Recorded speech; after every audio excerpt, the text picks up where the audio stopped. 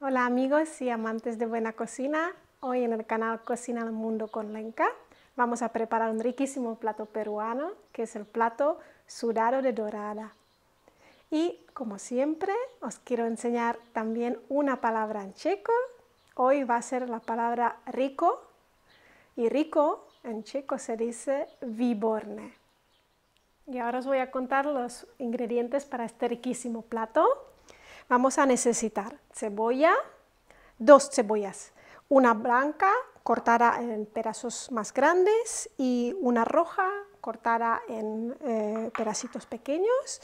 Después necesitaremos pescado, yo en este caso he elegido la dorada, pero podéis usar cualquier pescado blanco, preferiblemente blanco, puede ser pejerrey, puede ser lubina, lo que tengáis. Después necesitaremos 4 tomates, yo los he cortado así también en trozos grandes.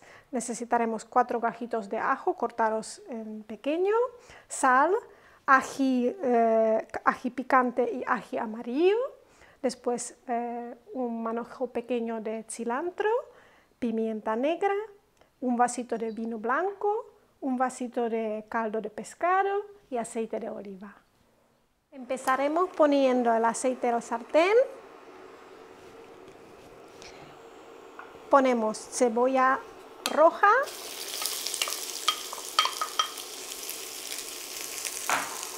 también ponemos el ajo,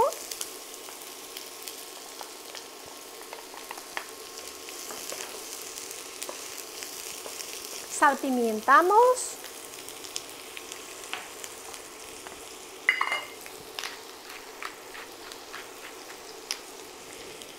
y añadimos el ají amarillo y el ají rojo.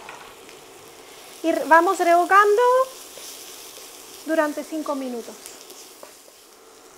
Pasadas las 5 minutos, podemos seguir añadiendo cebolla,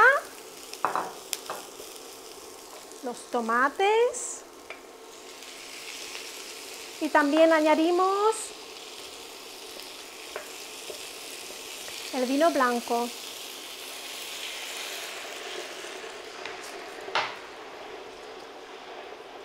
Vamos cocinando un ratito, que nos haga una base.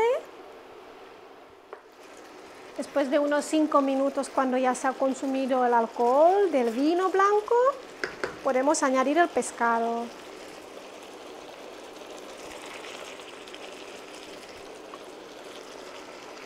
Ponemos bien dentro,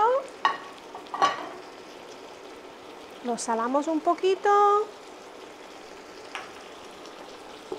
Yo le incorporo el resto de los tomates por encima. Le echamos el caldo de pescado y el cilantro. Y una vez así, lo tapamos y lo dejamos cocinar bien. Puede tardar, dependiendo del tamaño de pescado, unos 10-15 minutos.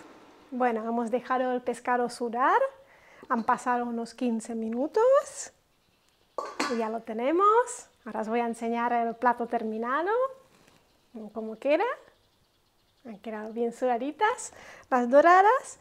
Y bueno, si os gusta el plato de hoy, el plato peruano, me lo podéis comentar. Y si tenéis alguna otra receta que os gustaría que cocine, también me lo podéis poner en los comentarios. Nos veremos en el próximo vídeo. Chao.